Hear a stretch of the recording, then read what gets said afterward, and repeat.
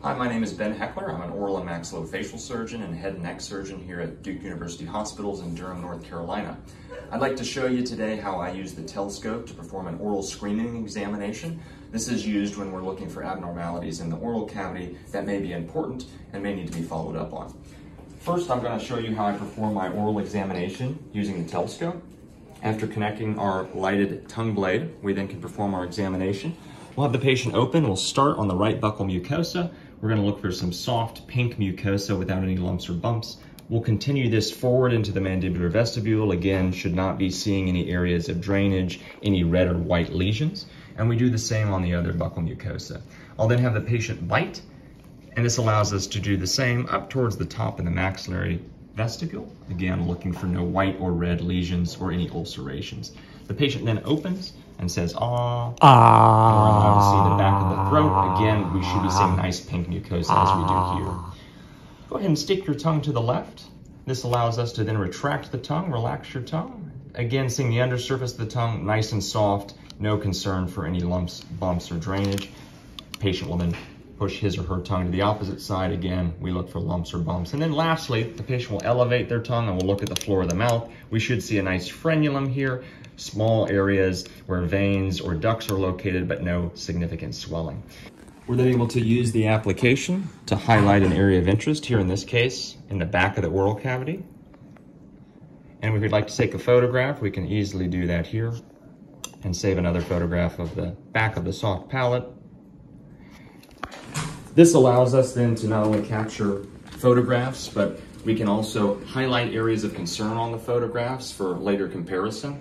There's also video that can be taken, and what's really nice with the Pro version is that that video can be 30 seconds and we can take still shots while videoing the patient. So you can perform an entire examination, but still highlighting specific areas of concern. I was able to document photographs and even videos during that visit that I can then catalog and use later for documentation purposes, annotation of specific findings, and communication with outside physicians or dentists.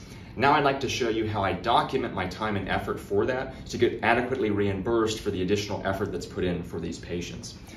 So here's an example of my typical note. I do document all of the time that's performed. So we spent a few minutes before the patient arrived preparing for the visit and writing notes. I then spent a full 30 minutes with this individual patient. I document what was done, and a portion of that include an oral screening with the TelScope system. We then spent additional time after the visit, annotating, documenting, note writing, and communicating with the patient's physician and or dentist, and we document that time as well. And I even usually take this a step further and document that I specifically performed a TelScope examination and who I communicated with. This is very nice when we come to coding and reimbursement, because as of January 2021, we're now allowed to document, code for, and get reimbursed for our entire time for the patient, not just face-to-face time, anything we did for the patient that day before or after the visit. So before, if I had seen a new patient and documented 30 minutes of time with the patient, and only been able to code for a level 3, now if I spend additional time during the visit and after the visit for documentation, annotation, and communication, I can easily bump this up to a level 4 code, for example, if additional time was spent for this patient, even after the visit.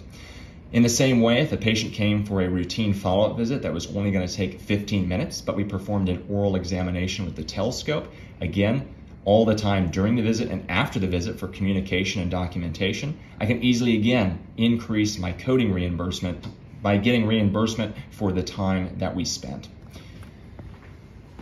So now you've seen how I use the TelScope to both perform an oral examination, to document that during the patient visit, and how we can use that time and effort to get adequate reimbursement after the patient has left.